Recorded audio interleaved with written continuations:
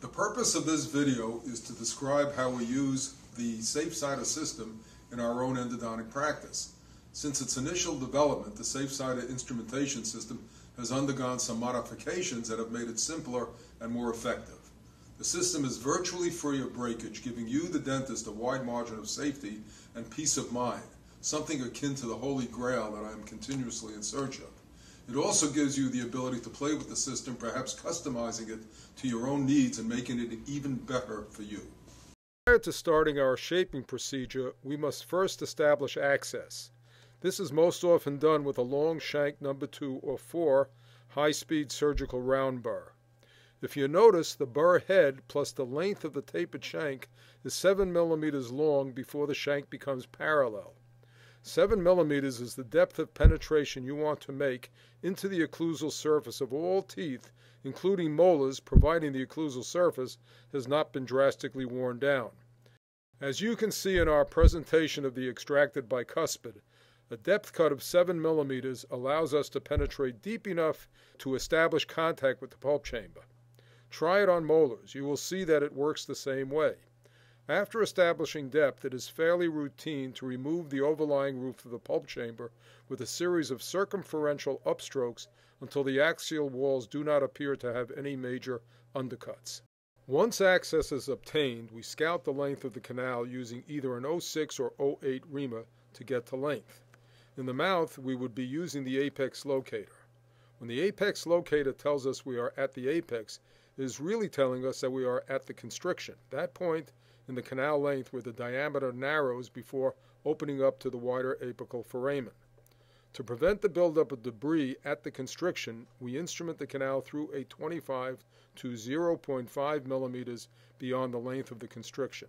When the same procedure is performed on an extracted tooth, we extend the length of the instrument until we see it just peeking out of the apical foramen. We will instrument to this length through a 25, after which we will pull back about 1 millimeter to what we believe is where the constriction is. Please note that we use the initial reamer or reamers with a tight watch winding motion that allows us to rapidly negotiate to length in most cases. Once the length has been established, we place a rubber stop on the number 10 reamer at the appropriate length and attach it to the reciprocating handpiece for rapid instrumentation to 0.5 millimeters beyond the constriction. We place the rubber stops at the same 0.5 millimeter extension on the numbers 15 and 20 SafeSiders. Please note how easily they negotiate the length. This ease of negotiation is a direct result of using relieved reamers rather than excessively engaging K-files. After widening the canals to a 20, 0.5 millimeters beyond the constriction, we use the tapered piezo to both widen and straighten the coronal portion of the canals. Ideally, I like to get within 6 millimeters of the constriction, but if significant resistance is met, I stop short of that length. I never attempt to get closer than 6 millimeters when using the relieved reamers. I lean the lateral cutting blades of the tapered piezo against the outer walls of the canal on the upstroke in an attempt to straighten any curves that may be present.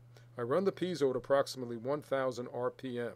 This is in contrast to the 3,000 to 4,000 oscillating cycles used in the reciprocating handpiece.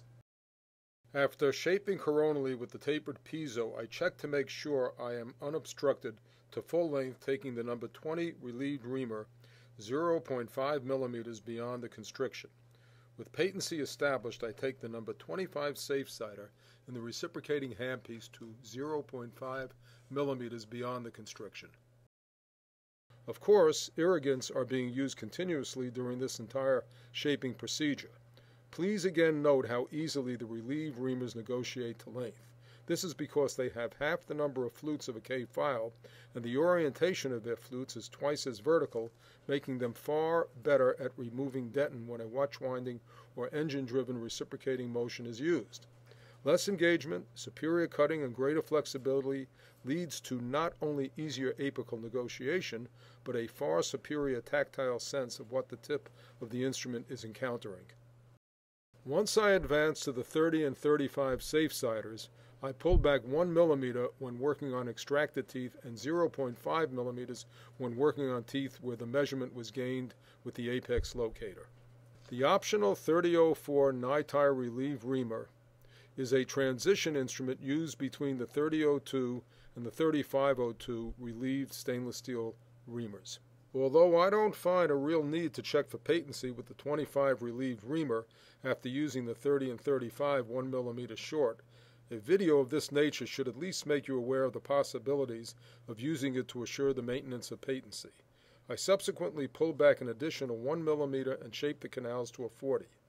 My last instrument is often a 2506 that creates a smooth continuous taper between the middle and apical thirds of the canal. It is taken to the original 0.5 mm extension beyond the constriction. The canal is now ready to be fitted with a medium point from EDS. The optional 2508 is only used in wide canals never closer than within 2 mm of the apex and never around an abrupt curve. Please note the tug-back fit of the points during trial seating and after they have been cemented into place.